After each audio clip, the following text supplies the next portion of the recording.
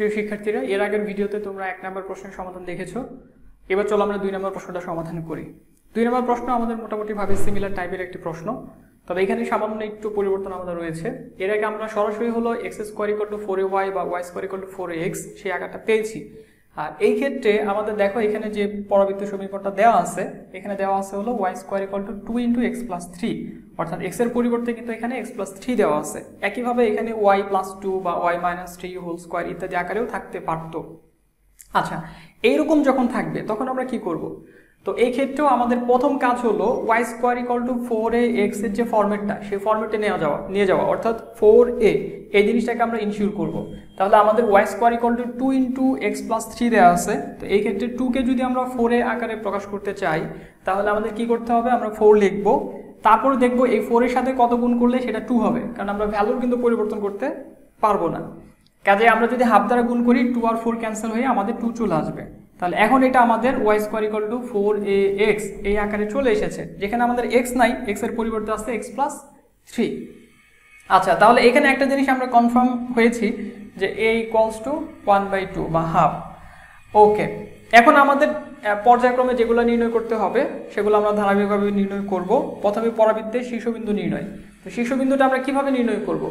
তো এখানে আমাদের দেখো, যেহেতু পরাবৃত্তের শীর্ষবিন্দুর কনসেপ্টটা তোমাদের যখন ফর্মুলা আমি ইন্ট্রোডিউস করেছি তখন বলেছিলাম যে তোমরা এইভাবে মনে রাখবা যে শীর্ষবিন্দু স্থানাঙ্ক x = 0, y = 0। এখন x এর পরিবর্তে যদি অন্য কিছু থাকে তাহলে সেটা = 0 হবে। তো এই জন্য এই যে x এর পরিবর্তে আছে হলো x + 3, তাহলে x + 3 = 0। এখান থেকে আমরা পাবো x = -3। আর y এর ক্ষেত্রে তো শুধু y আছে, y = 0। তাহলে শীর্ষবিন্দুর স্থানাঙ্কটা দাঁড়াচ্ছে আমাদের -3, 0। দ্বিতীয় আর কি নির্ণয় করতে বলেছে? এরপর আমাদের বলছে উপকেন্দ্রের স্থানাঙ্ক। তাহলে একইভাবে আমরা লিখব উপকেন্দ্রের স্থানাঙ্ক নির্ণয়।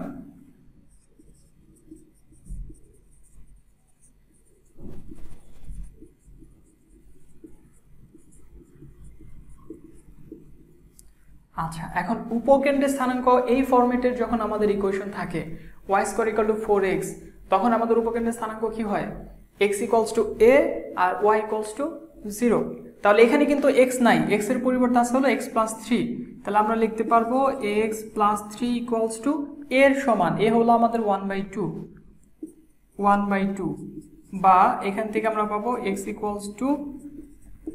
1/2 - 3। যদি ক্যালকুলেশন করা হয় এখানে লসাগু করলে 1 - 6 = -5/2। আর y এর ক্ষেত্রে যেহেতু শুধু y আছে তাহলে আমরা লিখব এবং y = 0। তাহলে আমাদের উপকেন্দ্রের স্থানাঙ্ক কি দাঁড়াচ্ছে? উপকেন্দ্রের স্থানাঙ্ক হবে -5/2, 0, অর্থাৎ উপকেন্দ্রের ভুজ হলো -5/2, কুটি হলো 0।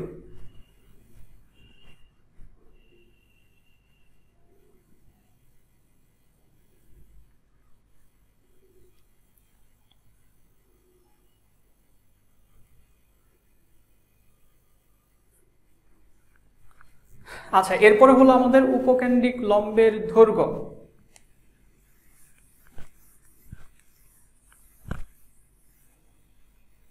এবং একই সাথে সমীকরণ নির্ণয় করতে বলছে। তাহলে উপকেন্দ্রিক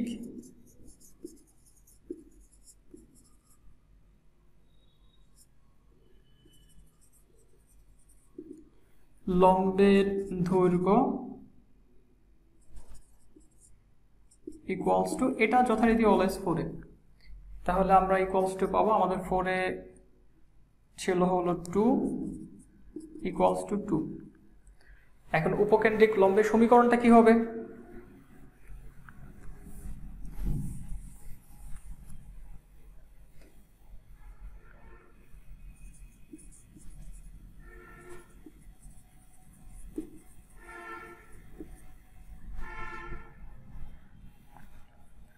এই উপকেন্দ্রিক লম্বের সমীকরণ আর হলো নিয়ামক রেখার সমীকরণ, এই দুইটাতে কিন্তু তোমরা অনেক সময় ভুল করে ফেলো, যেহেতু দুইটা একেবারেই সেম কনসেপ্টের।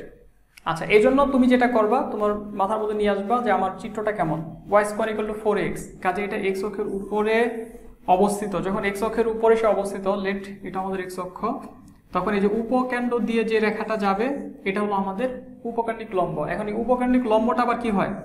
আমাদের যে ওয়াই অক্ষ থাকে সেই ওয়াই অক্ষের সমান্তরাল, যেখানে আমাদের নিয়ামক রেখা যেটা সেটাও কিন্তু কি হয়, ওয়াই অক্ষের সমান্তরালই হয়, কিন্তু নিয়ামক রেখাটা থাকে সামনে, অর্থাৎ যখন তোমার পরাবৃত্ত হলো পজিটিভ দিকে, নিয়ামক রেখাটা নেগেটিভ দিকে, এক্স অক্ষের ঋণাত্মক দিকে অবস্থিত।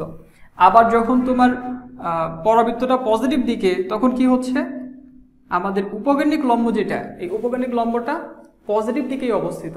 এখন একটা সরল রেখা সেটা যদি এক্স অক্ষের ধনাত্মক দিকে থাকে এবং ওয়াই অক্ষের সমান্তরাল হয়, তার সমীকরণ কি হবে, ওয়াই অক্ষের সমান্তরাল রেখার সমীকরণ।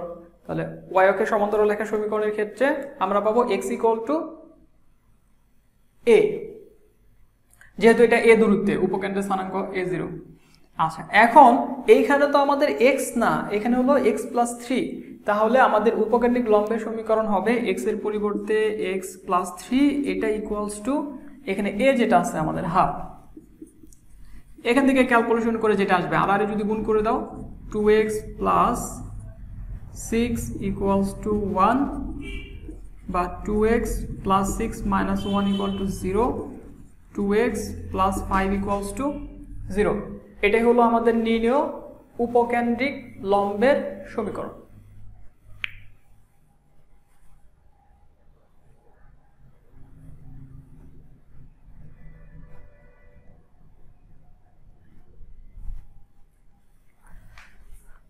আচ্ছা, এখন আমাদের এই অঙ্কে আরো কি বের করতে বলছে, অক্ষরেখার সমীকরণ এবং নিয়ামক রেখার সমীকরণ। উপকেন্দ্রিক লম্বের সাথে সাথে যদি নিয়ামক রেখার কথাটাও বলি, যেহেতু এখানে ব্যাখ্যাটা চলে আসছে, দেখুন নিয়ামক রেখা সমীকরণ,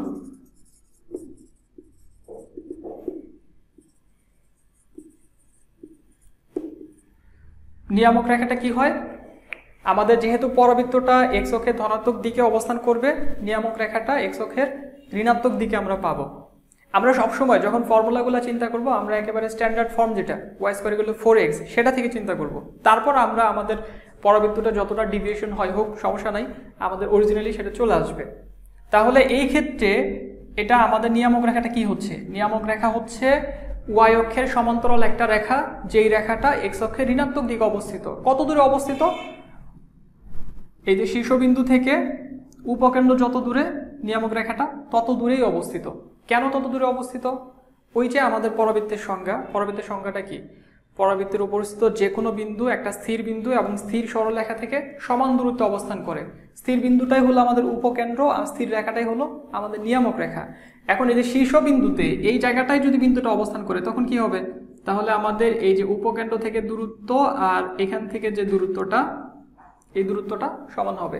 কাজেই আমাদের নিয়ামক রেখাটা হলো এমন একটা সরলরেখা যেটা ওয়াই অক্ষের সমান্তরাল এবং ওয়াই অক্ষ থেকে এক্স অক্ষের ঋণাত্মক দিকে এ দূরত্বে অবস্থিত। এখন তো ওই যে সরলরেখার কনসেপ্ট তোমার তো মনে পড়ে যাওয়ার কথা, আমাদের নিয়ামক রেখার সমীকরণ হবে এক্স ইকুয়াল টু মাইনাস এ, কিন্তু এখানে তো এক্স নাই, এখানে এক্স এর পরিবর্তে আছে আমাদের এক্স প্লাস 3, তাহলে এটা হবে x plus 3 equal to minus half, বা এখান থেকে ক্যালকুলেশন করে যেটা আসবে 2x plus 6 equal to minus 1, 2x plus 6 plus 1 equal to 0, সুতরাং 2x plus 7 equals to 0। এটা হলো আমাদের নিয়ামক রেখার সমীকরণ।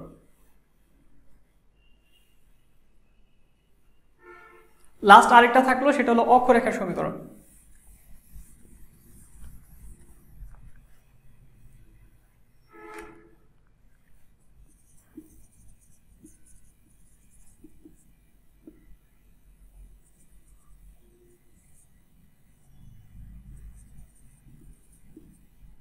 আচ্ছা, অক্ষরেখার সমীকরণটা কখনো কখনো ভুল করে ফেলো তোমরা, সেটা হলো আইডেন্টিফিকেশনে যদি ভুল হয়ে যায় যে অক্ষরেখাটা কোনটা, এক্স অক্ষ না ওয়াই অক্ষ। তো এখানে সবসময় মনে রাখবা, পরাবৃত্তটা যেই অক্ষের সাপেক্ষে সিমেট্রিক, যেই অক্ষের উপরে অবস্থিত, সেই অক্ষটাই হলো তার অক্ষরেখা। এখন তাহলে সেই অক্ষের সমীকরণই হবে অক্ষরেখার সমীকরণ।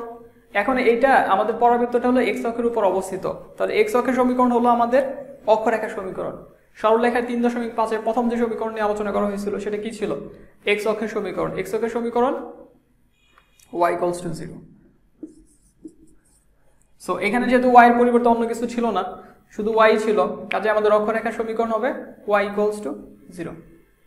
এই হলো আমাদের 2 এর 1 নাম্বার বাকি অঙ্কগুলো মোটামুটি একই রকম। আমি আরেকটা অঙ্ক করতেছি, তোমরা উঠিয়ে ফেলো খাতায়।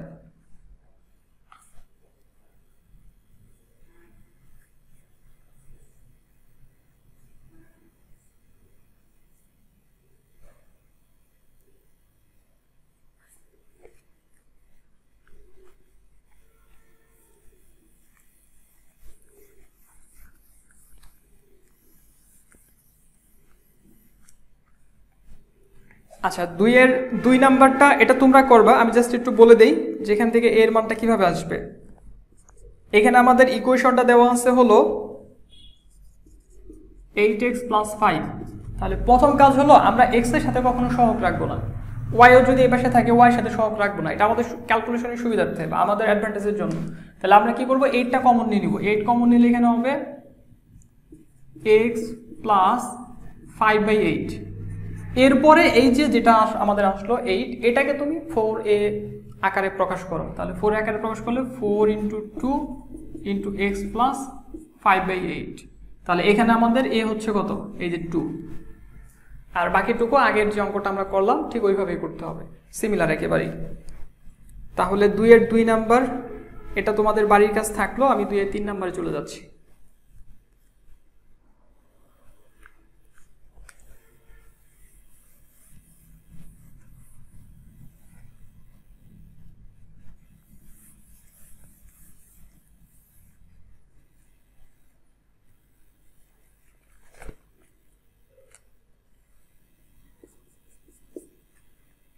দেখো এখানে আমাদের যে পরবর্তী সমীকরণটা দেওয়া আছে এটা হলো y - 2 whole square equals to 8 × x - 4।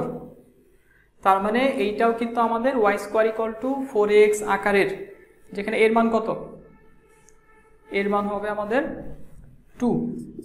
দেখো, বা y - 2 whole square equal to 4 × 2 × x - 4।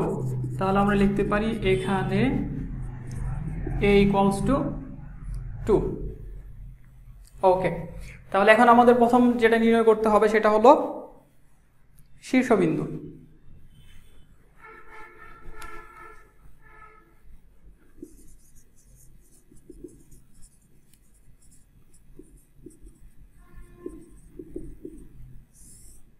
শীর্ষবিন্দু নির্ণয়। আচ্ছা, তাহলে শীর্ষবিন্দুর ক্ষেত্রে কি বলেছিলাম, শীর্ষবিন্দুর স্থানাঙ্ক x = 0, y = 0। কিন্তু এইখানে আমাদের x এর পরিবর্তে আছে হলো x - 4, y এর পরিবর্তে আছে আমাদের y - 2।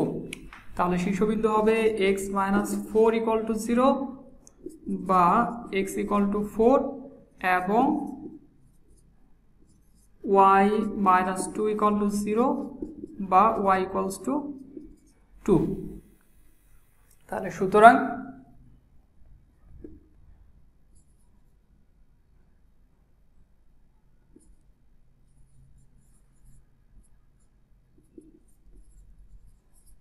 শীর্ষবিন্দু ইকুয়ালস টু হচ্ছে আমাদের 4, 2।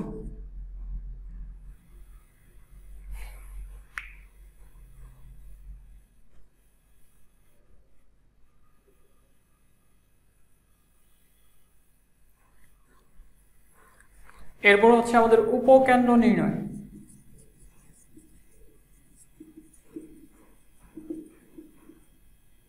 উপকেন্দ্র আমরা কিভাবে পাবো, তাহলে যথারীতি আমাদের আইডেন্টিফিকেশন দরকার যে আমাদের পরাবৃত্তটা কেমন, x অক্ষের সাপেক্ষে প্রতিসম না y অক্ষের সাপেক্ষে প্রতিসম। তাহলে এটা কিন্তু ডেফিনেটলি দেখো, যেহেতু y square equal to 4x, দ্বিঘাত হলো আমাদের y অংশ আর একঘাত হলো আমাদের x অংশ, কাজে এটা x অক্ষের উপর অবস্থিত এবং এটার উপকেন্দ্র স্থানাঙ্ক হবে x = a এবং y = 0।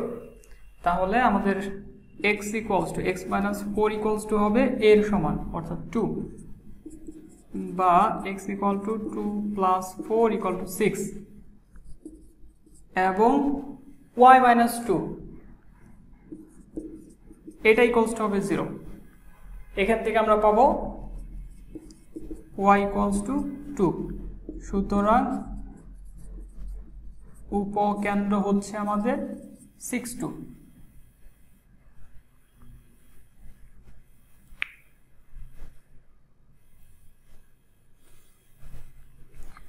এরপর আমরা নির্ণয় করব হলো উপকেন্দ্রিক লম্বের দৈর্ঘ্য।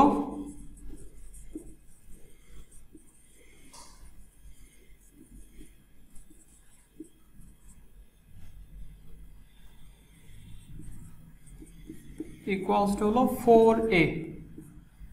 আমাদের 4a ছিল এখানে 8, একবার আমরা 8 বসে দিতে পারি, ইকুয়ালস টু 8।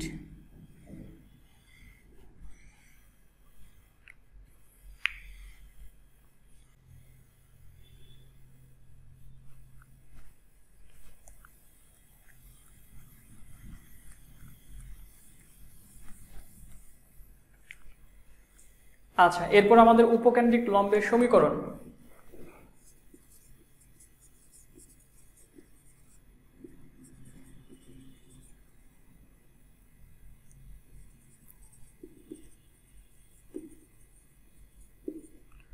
উপকেন্দ্রিক লম্বের সমীকরণটা কি হবে? যথারীতি আগের মতোই তোমাকে চিন্তা করতে হবে, যেহেতু তোমার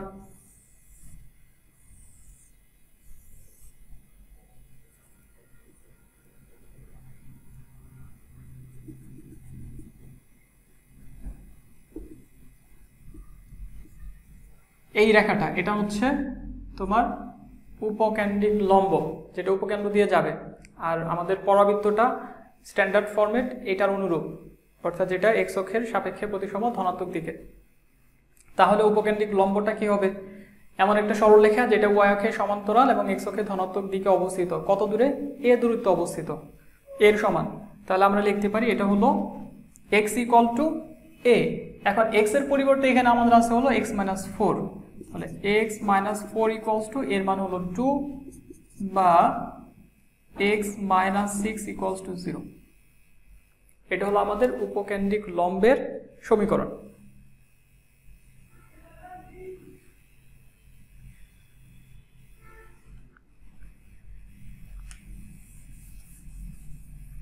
এরপর হলো নিয়ামক রেখার সমীকরণ।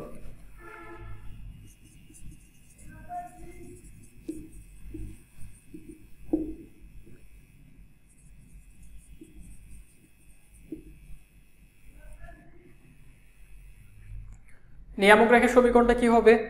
একই জিনিস কিন্তু হয়, একটা হলো ধনাত্মক দিকে অবস্থিত, মানে উপকেন্দ্র যেই দিকে সেই দিকেই, যেটা আমাদের উপকেন্দ্রিক লম্বের সমীকরণ, সেই ক্ষেত্রে বিবেচনা করতে হবে। আরেকটা হলো তার বিপরীত পাশে। তাহলে এই ক্ষেত্রে আমাদের হবে x equal to minus A. X হলো আমাদের এক্স মাইনাস 4 এখানে, তাহলে x minus 4 equal to minus 2 বা x minus 4 plus 2 equal to 0।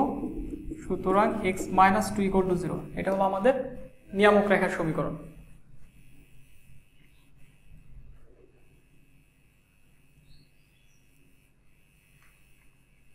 আরেকটা জিনিস যেটা এই অঙ্কে আমাদের বের করতে হবে, অক্ষরেখার সমীকরণ। সো এখানে আমার মনে হয় আর লেখার প্রয়োজন নাই। অক্ষরেখা আমাদের যেহেতু এক্স অক্ষ, কাজে তার সমীকরণ হলো ওয়াই ইকুয়ালস টু 0। কিন্তু এখানে ওয়াই কিন্তু নাই, ওয়াই এর পরিবর্তে আছে ওয়াই মাইনাস 2। কাজে অক্ষরেখার সমীকরণ হবে ওয়াই মাইনাস 2 ইকুয়াল টু 0 বা ওয়াই ইকুয়ালস টু 2 অথবা ওয়াই মাইনাস 2 ইকুয়াল টু 0, যেভাবে রাখো। এটা হলো আমাদের অক্ষরেখার সমীকরণ। সো অঙ্কগুলো আসলে খুবই সহজ যদি তুমি ফর্মুলাটা ভালোভাবে মাথায় রাখতে পারো।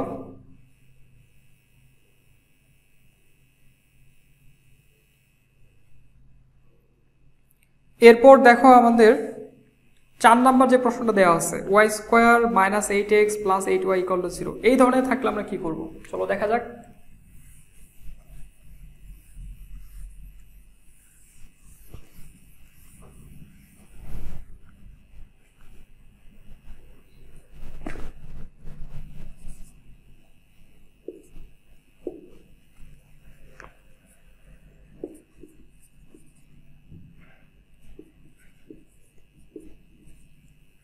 Y square minus 8x plus 8y equals to 0। আচ্ছা, যখন তোমার এই ধরনের সমীকরণ আকারে দেওয়া থাকবে তখন খুব সিম্পলি যেটা করবা, যেই ভেরিয়েবলের উপর স্কোয়ার থাকবে, যেটা দ্বিঘাত থাকবে, যেমন এখানে ওয়াই স্কোয়ার, তাহলে সেটাকে আমরা এক পাশে রাখবো এবং ওই ভেরিয়েবল যদি আরও থাকে, যেমন এক ঘাত 8y এখানে আছে, সেটাকে আমরা লেফট সাইডে রেখে দিব আর বাকি সব ওই পাশে দিয়ে দিব। এটা আমাদের প্রথম কাজ। তো এখানে সব বলতে একটাই আছে মাইনাস 8x, তাহলে আমাদের থাকবে Y square plus 8y equals to 8x। ওকে, এরপর এখানে এই যে লেফট সাইডে তোমাকে a plus B whole square আকারে নিতে হবে, অথবা a minus B whole square যদি এখানে মাইনাস থাকতো। তাহলে এটাকে যদি a plus B whole square আমরা নিতে চাই, a square plus 2 into a into কত হলে 8y হবে 4 হলে 8y হবে, তাহলে 2ab প্লাস বি স্কোয়ার। কিন্তু এখন কথা হলো এই যে আমরা 4 স্কোয়ার লিখলাম 16, এটা কিন্তু অতিরিক্ত হয়ে গেল। আমাদের ওয়াই স্কোয়ার ছিল, ওয়াই স্কোয়ার আছে, তারপর 8y ছিল, সেখান থেকে আমরা 2 ইন্টু ওয়াই ইন্টু 4 8y পেয়েছি, বাট এই যে 4 স্কোয়ার এটা অতিরিক্ত। কারণ যেহেতু এটা ইকুয়েশন, তুমি লেফট সাইডে যেটা অতিরিক্ত নিচ্ছ ওইটা রাইট সাইডেও দিয়ে দিতে হবে, তাহলে জিনিসটা ব্যালেন্স হয়ে যাবে, কোনো সমস্যা নাই। অথবা এখানে তুমি -4 স্কোয়ার দিয়ে পরে আবার ওটা ওই পাশে দিয়ে দিবা, তাহলে y plus 4 whole square equals to এখানে আমাদের 8x প্লাস 16 বা y plus 4 whole square equals to 8 common নিলে x প্লাস 2, যেটা বলছি যে x এর সহগ যেটা থাকবে সেটাই কমন নিবা। x কে আমরা লিটারালি হলো x এর সাথে আমরা তার কোনো সহগ রাখবো না, গুণাকারে থাকুক বাইরে, সমস্যা নাই। আচ্ছা, ইকুয়ালস টু এখান থেকে আমরা লিখতে পারি 4 ইন্টু 2 ইন্টু এক্স প্লাস 2।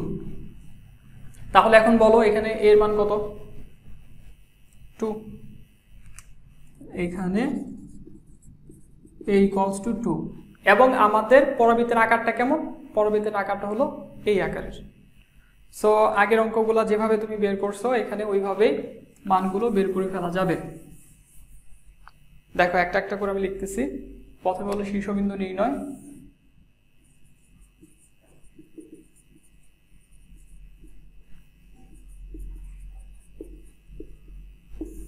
শীর্ষবিন্দুর ক্ষেত্রে কি হবে? x equal to 0, y equals to 0। x এর পরিবর্তে এখানে আছে x প্লাস 2, y এর পরিবর্তে আছে হলো y প্লাস 4।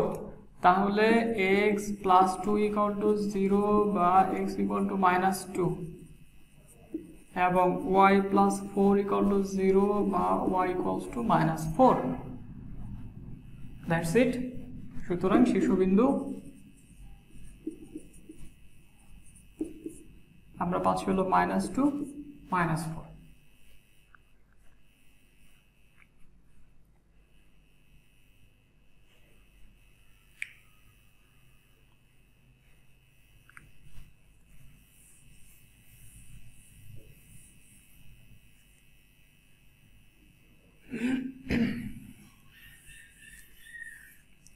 এরপর আমাদের কি বের করতে হবে? উপকেন্দ্র।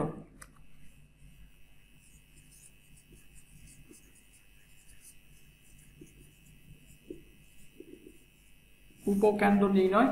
তাহলে এটার ক্ষেত্রে আমাদের উপকেন্দ্রের স্থানাঙ্ক, যেটা আগে দুইটা অঙ্ক করা হলো, তা তোমাদের পারার কথা। এই ক্ষেত্রে উপকেন্দ্র হবে আমাদের x equal to a R y equals to 0। x এর পরিবর্তে আমাদের আছে হলো x প্লাস 2, সো এটা ইকুয়ালস টু হবে আমাদের 2 বা x ইকুয়ালস টু 0, এবং y প্লাস 4 ইকুয়ালস টু 0 বা y ইকুয়ালস টু -4। সুতরাং উপকেন্দ্র 0, -4।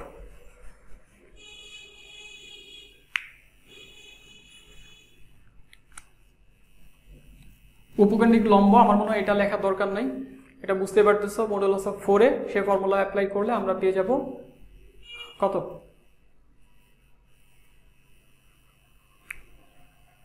হ্যাঁ, 8। ঠিক আছে, তারপরে আমাদের হলো উপকেন্দ্রিক লম্বের সমীকরণ। উপকেন্দ্রিক লম্বের সমীকরণটা লেখা যাক। তাহলে উপকেন্দ্রিক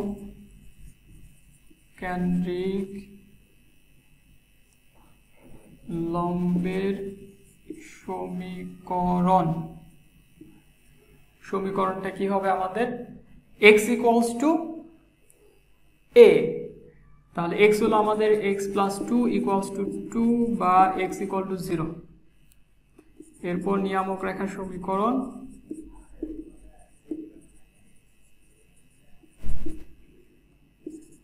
x plus 2 equal to -a, so x plus 4 equals to 0। আর সর্বশেষ যেটা অক্ষরেখার সমীকরণ, যেহেতু এটা x অক্ষের উপর অবস্থিত বা x অক্ষের সমান্তরাল, কাজেই এটার অক্ষরেখার সমীকরণটা হবে আমাদের y ইকুয়ালস টু 0। আর এখানে আমাদের y এর পরিবর্তে ছিল y প্লাস 4।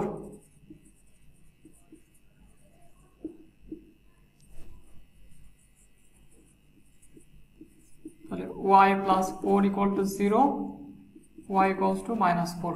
তার মানে আমাদের পরাবৃত্তটা কিন্তু x অক্ষের সমান্তরাল একটা রেখার উপর অবস্থান করবে, যেটা 4 একক নিচের দিকে নেমে আসবে। এটা যদি আমাদের x অক্ষ হয়, এটা যদি y অক্ষ হয়, সো এই জায়গাটায় আমরা পরাবৃত্তের অক্ষরেখাটা পাবো। আশা করি তোমরা অঙ্কটা বুঝতে পেরেছো।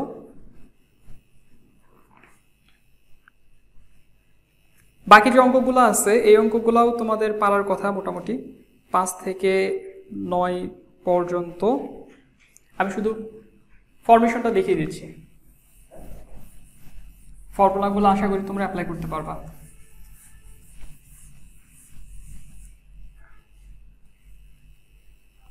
এরপর দেখো 5 নাম্বার। সো এখানে আমাদের দেওয়া আছে হলো y square minus 2y minus 4x plus 9 equal to 0। So আমরা যে স্ট্র্যাটেজি ফলো করব সেটা হলো y square minus 2y equals to 4x minus 9। y সম্বলিত টার্মগুলো রেখে দিলাম যেহেতু এটা স্কয়ার ছিল, আর বাকিগুলোকে ওই পাশে দিয়ে দিছি। এখন a minus b whole square, তাহলে a স্কয়ার মাইনাস 2a কত হলে আমাদের 2y মিলবে b এর মান, সেটা ডেফিনেটলি 1 নিলে, তারপর plus 1 square equals to 4x minus 9 plus 1। এই যে প্লাস 1 এই পাশে, এই জন্য আমরা প্লাস 1 দিয়ে দিলাম। বা y minus 1 whole square equal to 4x minus 8, 4 common নিলে x minus 2, 2 into 2 into x minus 2। তাহলে আমাদের এই পরাবৃত্তের ক্ষেত্রে এর মান হলো আমাদের 2, a ইকুয়ালস টু 2, এই যেখান থেকে পাওয়া যাচ্ছে। আর এটা ডেফিনেটলি আমাদের x অক্ষের সমান্তরাল একটা রেখার উপর অবস্থিত। সো তুমি x অক্ষের উপর যখন পরাবৃত্ত থাকে তখন যে ফর্মুলাগুলো এবং x অক্ষের ধনাত্মক দিক বিবেচনা করে সেই ফর্মুলা অনুযায়ী এই অঙ্কটা করে ফেলতে পারবে আশা করি। এরপর 6 নাম্বার।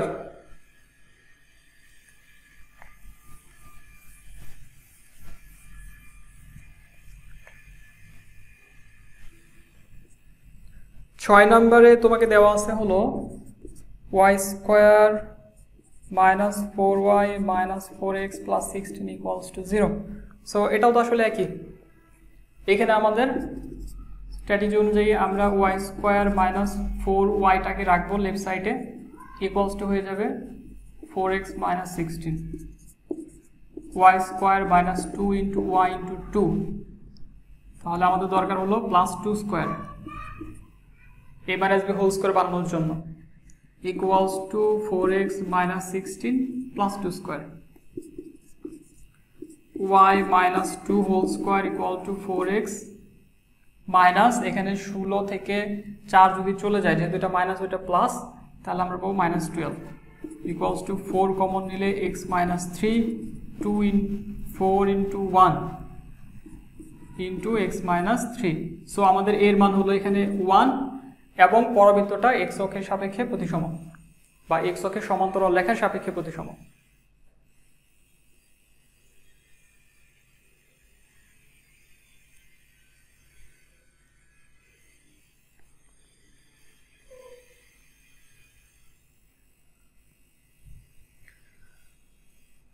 এরপর 7 নাম্বার।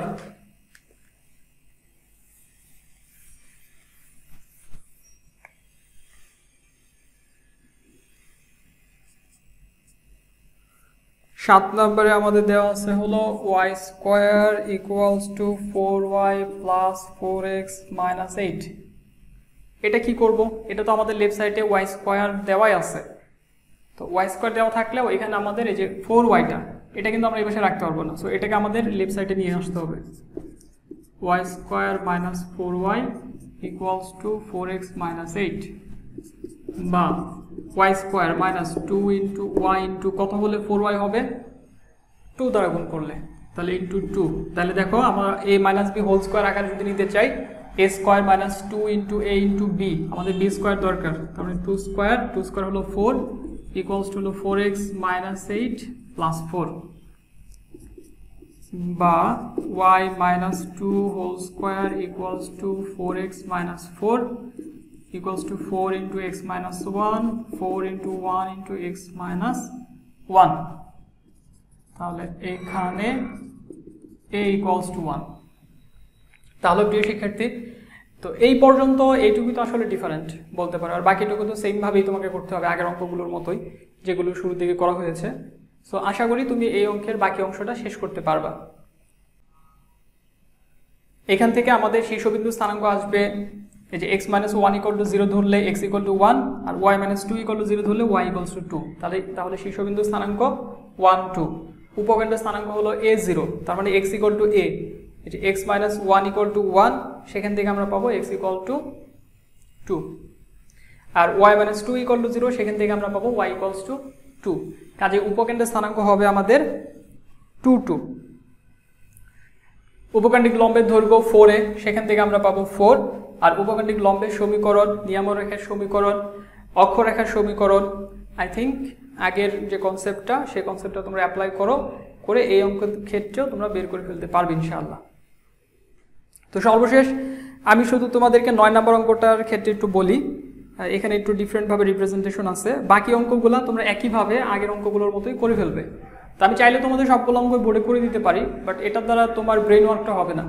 সো সিমিলার টাইপের অঙ্কগুলো তোমাদের নিজেদের করতে হবে। আর ইনকেস যদি তোমরা না পারো তাহলে আমাকে যদি জানাও, আমি পরবর্তী যে ভিডিও রেকর্ডিংটা দিব তোমাদের সেখানে করে দেবো ইনশাআল্লাহ।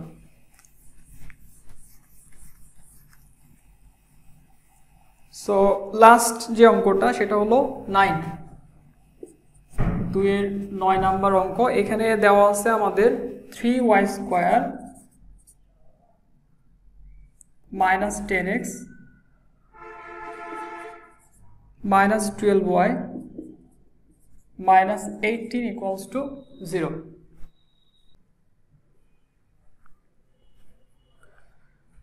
আচ্ছা, এই ক্ষেত্রে আমাদের আগের অঙ্কটার মতোই স্ট্র্যাটেজিক্যালি আমরা y যে টার্মগুলো এগুলাই লেফট সাইডে রাখবো। দেখো এখানে আমাদের y স্কোয়ার যেহেতু আছে, কাজে যে 3y স্কোয়ার মাইনাস 12y থাকলো, আর বাকি যা আছে সব আমরা ওই পাশে দিয়ে দেব।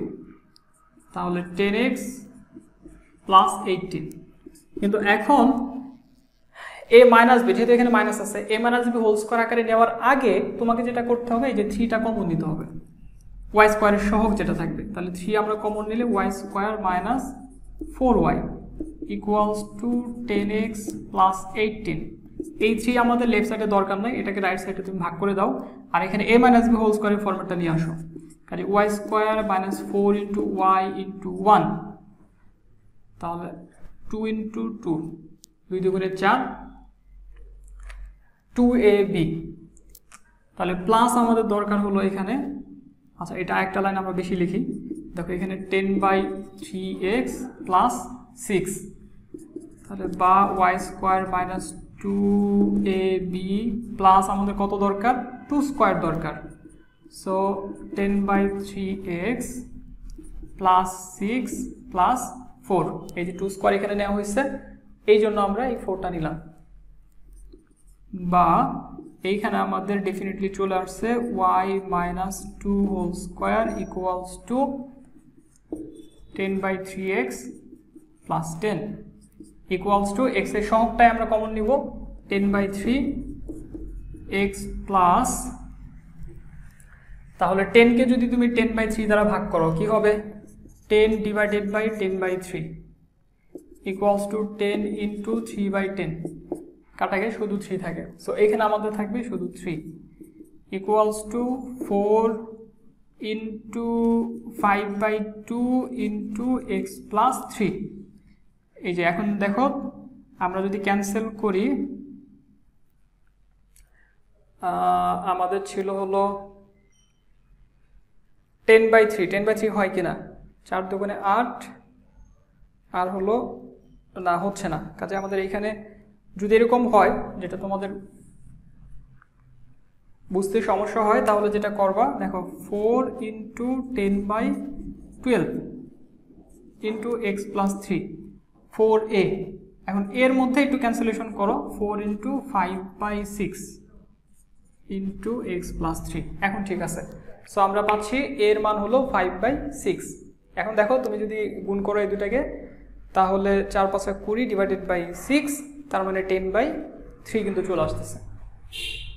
সো এখন আমাদের সমীকরণটা হলো y square equal to 4x এর অনুরূপ এবং এখানে এর মান হলো 5/6। সো আই থিঙ্ক এখন তোমরা অঙ্কটা ধারাবাহিকভাবে শেষ করতে পারবা ইনশাআল্লাহ।